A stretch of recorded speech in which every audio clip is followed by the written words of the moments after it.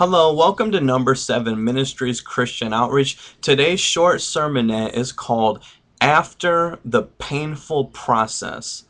After the Painful Process. Part of being a Christian is not just being born again. Part of being a Christian is not being a baby forever. Part of being a Christian is the developing process into maturity. God desires that everyone who is a born again Christian grows in their walk with God and grows spiritually. God wants us to develop the fruits of the Spirit and the gifts of the Spirit. But I want to tell you that there is only one way for that to take place, and that way to happen is through pain. And everyone does not love pain, and everyone does not want to go through pain, but everyone will go through pain if you have not already. It is part of life and is part of being a Christian. And I want to tell you that the pain is not against you, it's actually for you. Because without this pain, it is not possible for you to grow. And the emphasis of this sermon is not to glorify pain, but to actually glorify God through the pain, and realizing that there is a light at the end of the tunnel. It's after the painful process of God that is going to make you realize that everything that you went through was worth it if you stay faithful to Jesus Christ. The first Bible verse that I would like to read is this.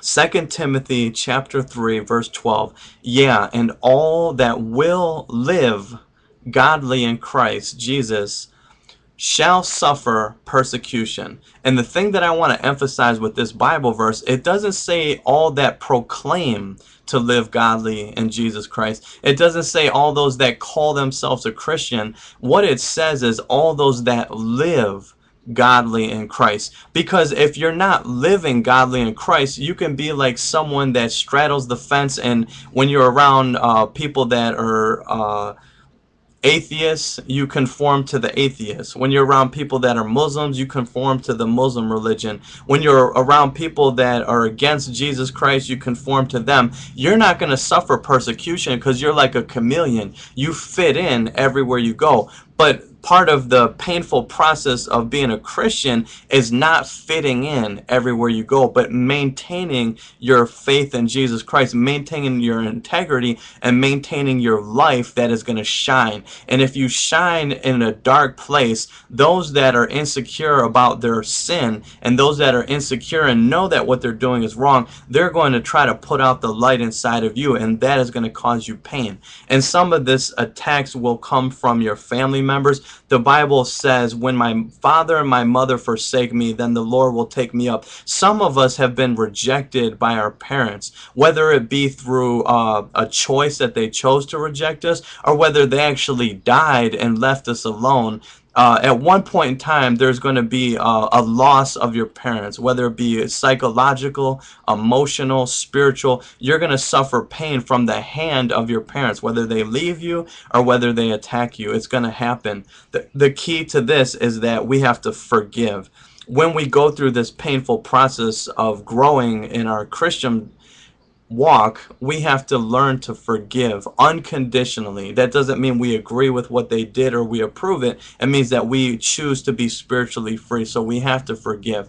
The next thing is that our friends are going to turn against us. They're going to attack us, even those that claim to be a Christian. Why is this going to happen?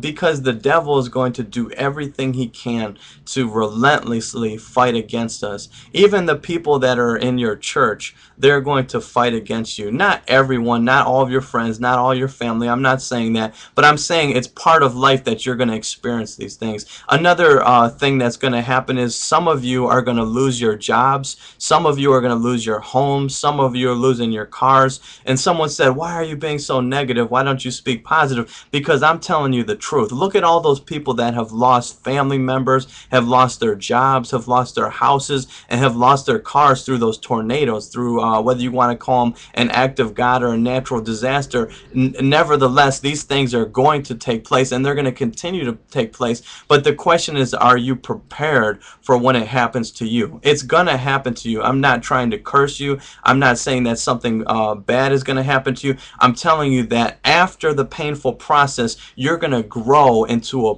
beautiful diamond. You're going to grow into a beautiful gold nugget. You're going to be a perfect piece of clay, and you're going to reflect God's image if you stay faithful in the painful process. Remember that there's an after effect that's going to be well worth it. The next Bible verse that I would like to read for you is John chapter 15 verse 18. If the world hate you, ye know that it hated me before it hated you. Jesus Christ is saying, look, I can relate to you. When people come against you, don't take it personal. It's spiritual. If they hated me, they're going to hate you. And someone said, oh, my friends and family would never do that. Maybe because you've not grown yet spiritually. I want to throw this at you. If any of you receive or inherit $2 to $3 million immediately today, if you go and check your bank account and it says $2 to $3 million as your balance, and they post this on the news so that all of your family members and all your friends get to see that you inherited $2 to $3 million, how many of you honestly and truly believe that all of your family and all of your friends will treat you exactly the same way that they treat you now? The truth is, there may be a few family members that are going to love you unconditionally, regardless of how much you have or how much you don't have. The truth is, there may be a few friends in your life that are going to support you, encourage you, and love you, regardless of how much money you have and how rich you are. But the truth, the bitter truth, is also this, that some of your family and some of your friends are going to be envious of you, they're going to be jealous of you, and they're going to be angry that you became rich because they don't have what you have. And I want to tell you how much greater is that same truth when we become spiritually rich, when we grow in Jesus Christ and we grow mature. How much more are we going to have that same exact reaction to certain people in our life when you continue to grow in God? When you take a step out in faith in Jesus Christ, there are going to be people in your life who are going to be envious, they're going to be jealous, and they're going to have hatred towards you. It's not personal. Remember, always pray and always forgive. But I want to tell you that this is unavoidable. It's absolutely going to happen to you at one point in time. If it didn't already happen, it will happen. I guarantee that. It's in the Bible. All those that live godly in Christ shall suffer persecution. It's on its way. And I want to encourage you to stay strong in your faith. Stay strong to your trust on Jesus Christ. The next Bible verse that I want to read to you is Psalms chapter 30 verse 5. And it says, for his anger but a moment, in his favor is life. Weeping may endure for a night, but joy come in the morning. God is telling us that, yeah, weeping is going to come. There's going to be pain. But if you stay faithful to your walk with God, even if you mess up in your walk with God, even if you fall, but you continue to seek after Him, it's going to be at one point in time that joy is going to be on its way. And ultimately, our ultimate goal is that when we die, we're going to be in eternal heaven with Jesus Christ. We're going to walk on streets of gold. There's going to be pearly gates waiting for us. And God is going to say, well done, good and faithful servant. That is going to be well worth it. The last Bible verse that I would like to read is 2 Corinthians chapter 4 verse 17. It says, for our light affliction, which is but for a moment, worketh for us a far more exceeding and eternal weight of glory.